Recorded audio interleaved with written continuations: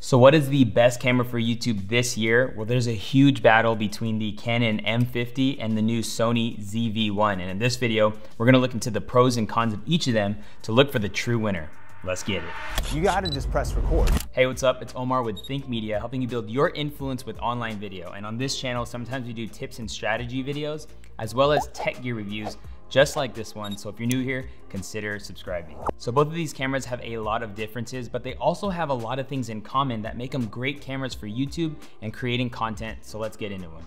Both cameras have a flip out articulating screen. Sony's first camera with this actually built in and something you want when filming yourself. They both have incredible autofocus. Canon's M50 has the dual pixel autofocus in 1080 and Sony has eye autofocus in 4K, making it super easy to keep yourself in focus. What's cool about the Sony ZV-1 is they included product showcase mode, which allows you to show off products and then it'll focus off your face and onto whatever you're showing. This is a great feature for people who are doing product reviews, but with the Canon M50, you'll kind of have to hide your face from the product and allow your camera to then focus on the product. And if you want to level up your audio, these both have audio inputs, so you can add a shotgun or lavalier mic to them. They both have great colors coming straight out of the cameras, so you don't really need to color grade your footage unless you want to. Sony actually has their newest color science technology in the ZV-1, which has improved skin tones and overall interpretation of true colors, which Sony users like myself are pretty pumped about. Both cameras have been created with the beginner in mind, making it super easy to use straight out of the box, which is awesome about each of these cameras. And because Sony and Canon having their webcam utility apps, both these cameras can be used as webcams for live streaming. So you can really increase the quality of how your live streams look with each of these cameras. And lastly, they both have small form factors, making it super easy to bring with you wherever you go. Obviously, the ZV-1 is much smaller because it's a compact point and shoot camera, but all in all, they're both pretty small when you compare them to what cameras used to be. Now, the first advantage of the Canon M50 is the price. You can buy the Canon M50 refurbished on Canon's site for just under $480 with the kit lens. And that's a pretty great deal and something you want to think about when you're purchasing other equipment to really build out your YouTube setup. With your tripod, your lighting, and your mic, you could still be way under $1,000 when going with the Canon M50. Another great thing about the Canon M50 is it's a camera with interchangeable lenses, allowing you to upgrade and change your lens to achieve various different looks. Like the 10 to 22 millimeter lens is a great lens for vlogging, which is awesome. But Sigma has also released a full line of lenses for the EF-M mount, which is the Canon M50. And we love the Sigma 16 millimeter 1.4 lens because it's a great universal focal length and it'll give you that super nice blurry background you have always dreamed of. I'm actually using the Sigma 16 millimeter lens right now on my Sony, but you can also put adapters on the Canon M50 and allow you to use other Canon lenses. And we actually made a video on the best lenses for the M50. If you want to check out that video, we'll put a link in the YouTube card and in the description below. But we definitely need to talk about some of the cons when it comes to the Canon M50. The first con would definitely have to be that the Canon M50 has a very unusable and impractical 4K. It only shoots up to 24 frames per second. When you hop into 4K, there's a huge crop in, and then you lose the autofocus, and so you kind of have to manually focus yourself.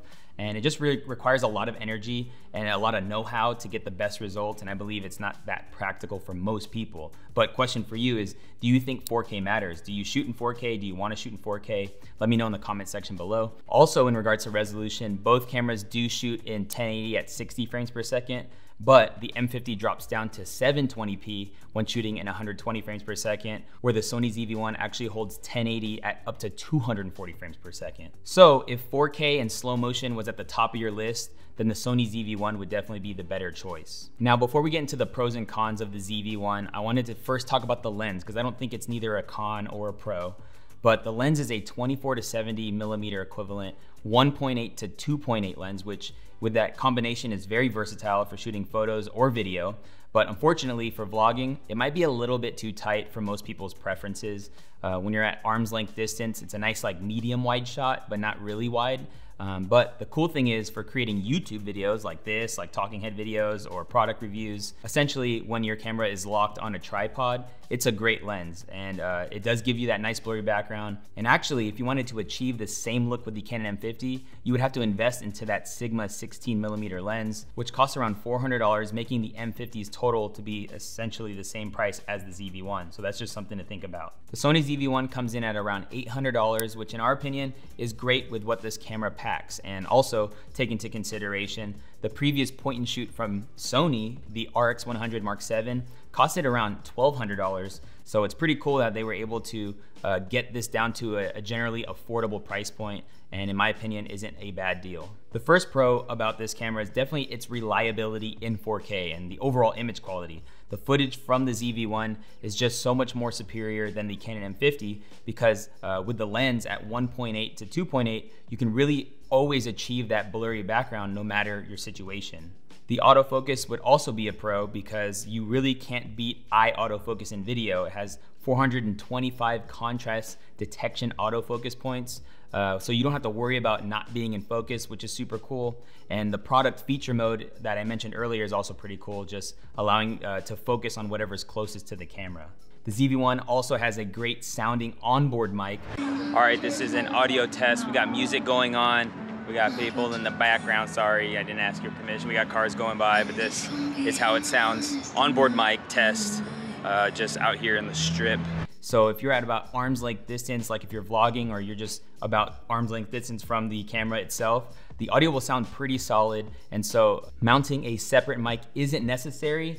And they also include a wind muff that sits at the top of the onboard mic, which helps the audio when shooting outside. The Canon M50 does have an onboard mic that you can use, but I would say isn't that usable in regards to creating content. Another thing I love about this Sony ZV-1 is that it has an internal ND filter, or essentially it has a built-in sunglass for the lens. So if you're filming outside or in very bright situations, to keep your settings dialed in and your aperture low for that super blurry background.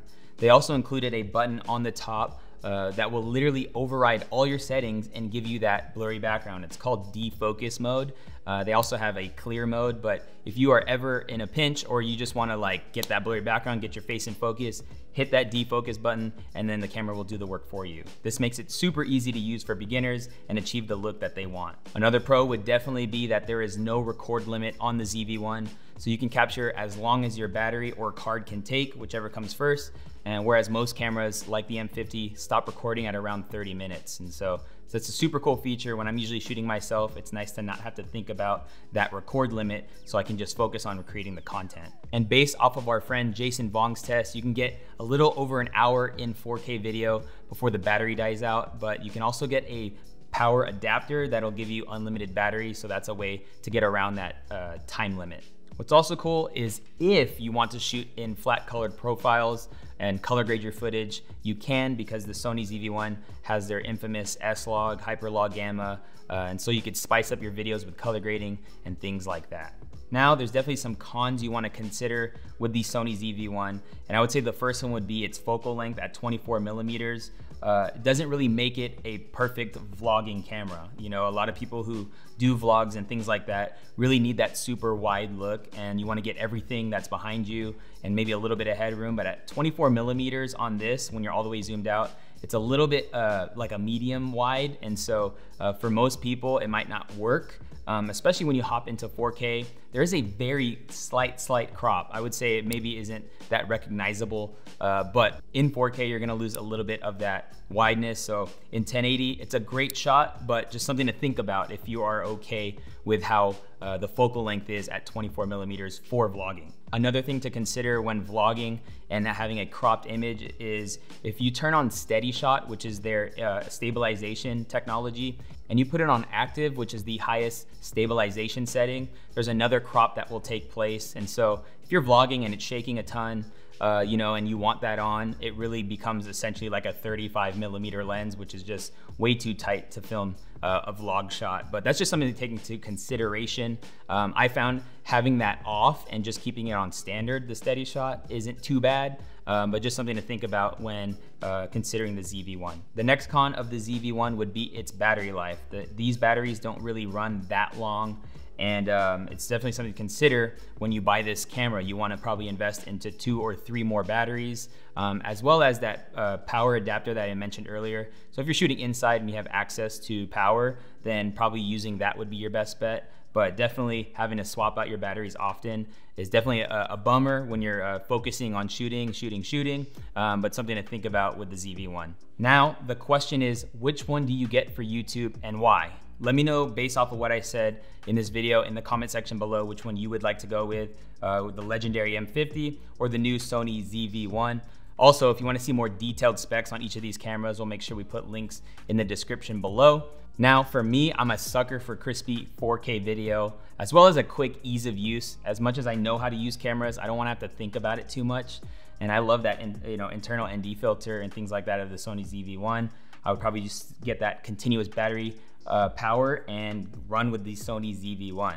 Now, after putting both of these cameras to the test, these are both incredible cameras for YouTube and really do stand as one of the best contenders for the best camera for YouTube, especially for beginners. And so, there's the price point of the M50, but then there's just you don't have to think about anything else with the ZV-1. However, when you do make these camera purchases, you want to keep into consideration the lighting, the audio, the things like that. And so we actually have a playlist on the best accessories for YouTube videos, and you can check that out by clicking or tapping the screen, or you can also check out another Think Media video by clicking or tapping the screen. And I can't wait to see you in a future video.